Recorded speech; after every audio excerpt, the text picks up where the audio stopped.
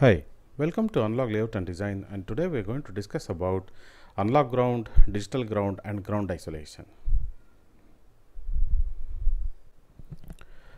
So let's try to understand what do you mean by ground.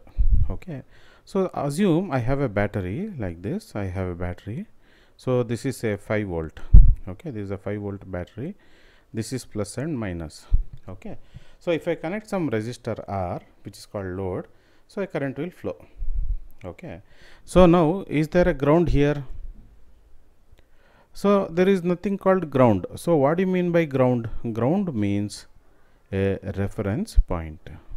Okay, so now if I ground the negative terminal, then if I measure the positive terminal, it is 5 volt. Okay, so it is a reference point. From with respect to this negative point, I will measure, I will put a voltmeter like this, and I will measure how much is the voltage, and it will show 5 volt. Okay, so now I can also do the other way. Okay, I can make this one ground. Okay, so this is my reference point, right? I can change the reference point. So now what is this voltage? Now if I put a voltmeter like this, like the same way like how I put earlier, so how much will it read? It will read minus 5 volt. Okay, it will read minus 5 volt because I have grounded and I am taking the reference from this point. Okay, ground means just a reference point and a common point. Okay, now let's try to understand. Suppose say I have one battery. This is a representation of battery. Okay, cell. Basically I have two cells, each one is 5 volt. Okay, these two are the terminals. Now suppose say I ground this point. Okay, so then what is the voltage here? So with respect to ground I will measure. So this will be, if I measure between ground and this point, it will be 5 volt. Between, if I measure from ground to this point, ground and this point, it will be 10 volt because this one is plus minus, they both are in series, so this will be 10 volt. Okay, now in the same thing I will change. Okay, this is 5 volt battery, this is 5 volt battery. I will change the ground. Okay, what I do is I will make this point ground. I'll make this point ground. So what will be this voltage and what will be this voltage? This voltage will be minus 5 volt and this voltage will be minus 10 volt. Okay, so as I told you, ground is the reference point from with respect to which I will measure. Okay, now we'll do one more variation.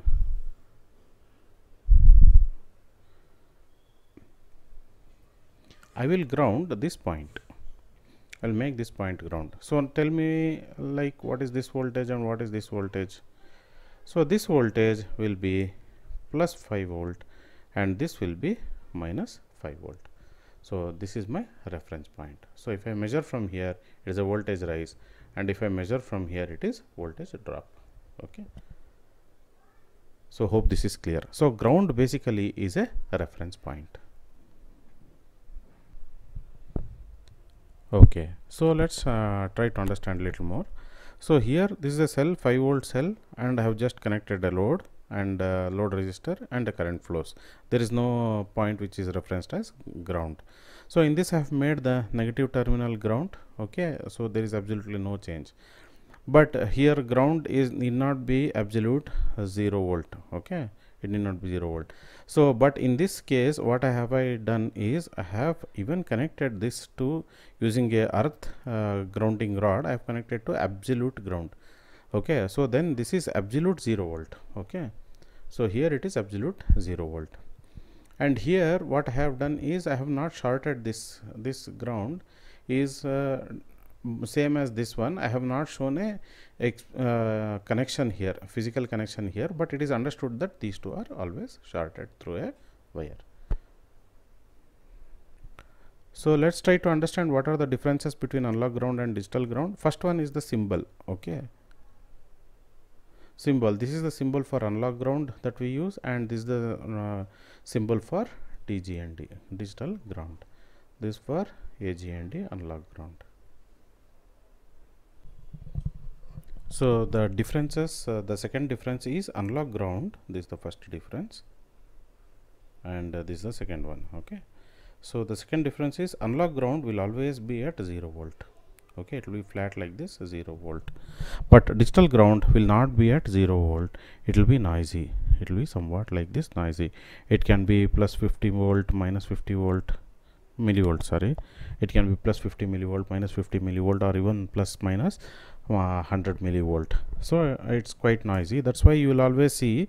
So if I have a digital gate, so the low will not be always, suppose this is 0 and VDD, so low will not always be 0.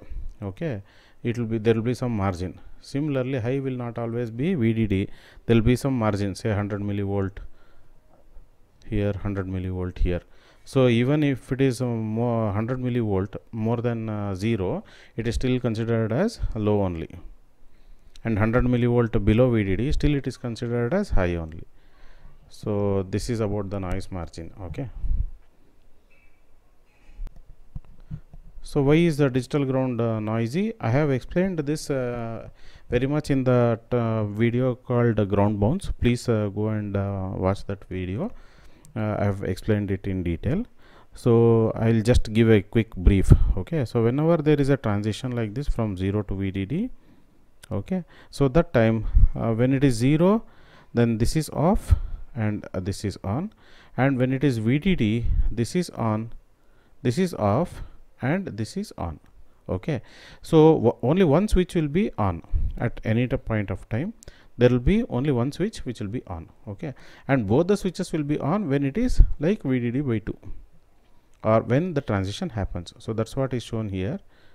Okay, so whenever there is a transition from high to low, only during that time, during this time, when during this period, only a current will flow. Okay, that's what I have shown. This is the current 0, here also it is 0, and in between the current will increase like anything. So this current profile means, what is this current? This is the current that flows from VDD to ground. Okay, so that is this profile. So the current will look like a spike. Okay, it will be like a spike.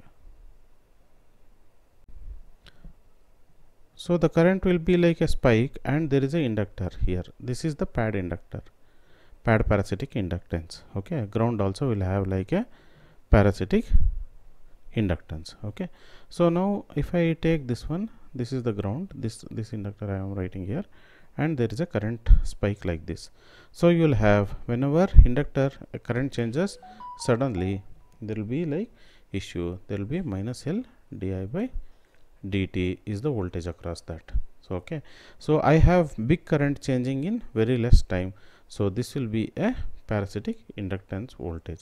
So this earlier was 0, now it will also bounce like this, and this is the reason why you get noise in the ground, and same way VDD. Please visit that ground bounce video, it is very well explained. Assume my circuit here, this is the P substrate, this is my IC, this is the P substrate. This is all like digital circuitry, and this here is analog circuit. Okay, and what is this? This is the guard ring, AGND, and this is the substrate ring, or this is also substrate ring. This is DGND. Okay, it has lot of tabs here. Okay, substrate tabs like this. I have not shown them here. Also it has lot of substrate tabs. Okay, but basically it is internally shorted. These are like internally shorted. Okay, it is connected to the same substrate, but what we are creating is a low resistance path for the current to flow. So AGND and DGND. Okay, what I do is, I will take this AGND and DGND, I will not connect it here only, I will not do that one. What I do is, I will take it to the top, I have a pad for AGND and DGND, and from this pad, when I connect to the pin, I will connect both them to the ground pin. There will be only one ground finally. Okay, so I will connect to that pin. So connection like this is called as star connection. Okay, so just to revise, so this entire circuitry is like the analog,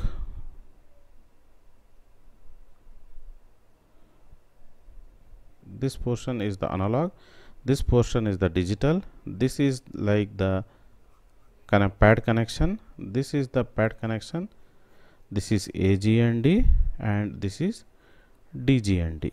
Okay, I have these two pads. I will connect both the pads. Say I will write it here. So this is the same two pads. I'm just DGND and AGND. I will connect both of them here and then connect it to the pin which is a GND pin. Okay, so internally I have made these two. I have maintained AGND and DGND, and finally I am connecting it here. So if I see here, all the points are meeting in a star. So here, so it's all meeting like a star. That's why it is called as star connection. Okay. So the same thing is shown here. So this is the analog ground. Okay, this is the analog circuit, this is the AGND, and this is the DGND. Don't connect it here, this is wrong, this is not the right way to connect. Okay, so they are connected in series, but now what I am doing is I brought this AGND here and DGND also here. So if I see, this is also getting connected here, this is also getting connected to here. So this is called as star connection.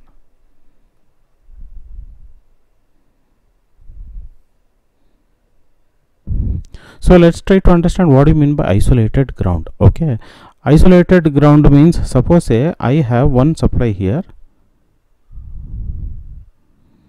Okay, and there is a load like this I have, and this is the return path. So this is one ground. So say this is called DGND. I will call it DGND. Okay, now I have one more ground here, say AGND. Okay, so I have one more supply like this. This is AVDD and this is DVDD. Okay, so now this current, whatever this loop of current, is not going to this ground. It is not, there is no path, and this current is going back to this ground only, and there is no path here. So now I can say that these two are isolated. There should be no path for the current to flow from this portion to this portion, this ground to this ground. Okay, then I will say that it is isolated. Okay, so in my normal substrate, if I have a substrate like this, is it isolated? So I have my digital circuitry here, I have my analog circuitry here, this is the P substrate. So this will have this connection, ground connection to substrate. This is also connected to the same substrate. Can a current flow from this AGND to DGND? This is DGND, AGND. Can a current flow from here to here and here to here? Definitely yes. So this is not isolated.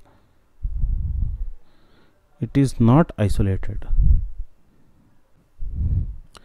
So now how do I isolate ground? Okay, so this is the P substrate, and what I do is I put a deep N well. Okay, I put a deep N well, and I will form one more P substrate which is not connected, this substrate, and this substrate is not connected. So this portion is isolated P substrate. This one I can connect to a separate ground like analog ground, and this can be like a DGND through this substrate tab, and this one through this substrate tab. Okay, so this will be my AGND. I can use this as AGND by using a deep and well isolation. In order to understand what is deep and well, please watch another video, deep and well. In that I have explained what is deep and well in detail. Okay, so I have like a 3-volt supply. I don't want the AVDD and DVDD and AVDD to be shorted. So how do I do that one? So what I do is I connect DVDD to the DVDD pin. Okay, for AVDD there won't be 2 separate supplies. Okay, we have to make use of only one supply. What I do is I'll put an inductor in between. So how should this analog VDD be? It should be a proper 3.3 volts. Digital VDD can be little noisy. Okay, it can be little noisy like this. So that is DVDD, but I put a inductor in between. So inductor will act for high frequency. XL is equal to 2 pi FL. For high frequency this will act like a open circuit. Okay, it's a open circuit for high frequency disturbance, whereas for DC it is like a 2 pi FL.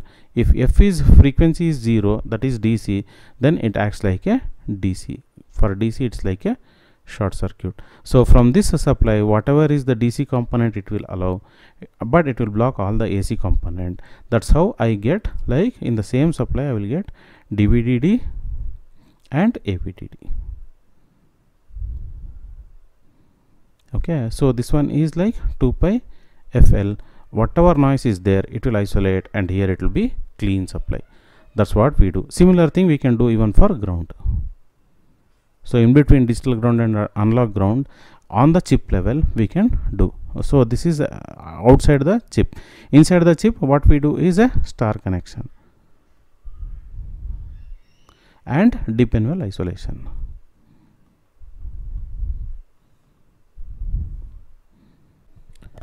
Now we will discuss the last topic in this one, wherein I have multiple AGND. Suppose this region is the ground of AGND 3.3 volt, and this region is ground of AGND 1.8 volt. So how do I separate these two? Both of them are internally short. Okay, short circuit, but I want to maintain separate pin, but there is no deep and well isolation. There is no deep and well isolation. So then what do I do? So what I do is I will maintain this entire thing. Okay, this portion I will maintain the pin and I will bring it to a separate pad which is called AGND, and this entire thing I will maintain in a separate this one, and I will bring it to DGND pad. But the DRC and the LVS will fail because these two are shorted. Okay, so basically you cannot give two names for the same substrate.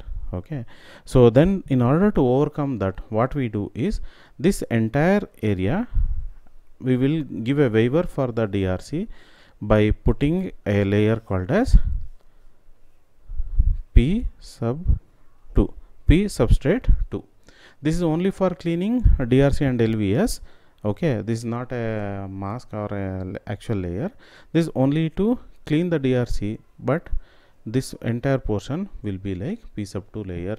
I will put a P sub 2 layer only for my understanding that it is AGND. I can put this P sub 2 layer for DGND also.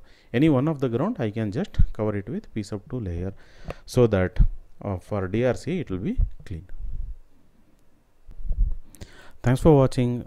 Please hit the like button if you have liked, and please share and subscribe, and please post your questions in the comment section. Thank you.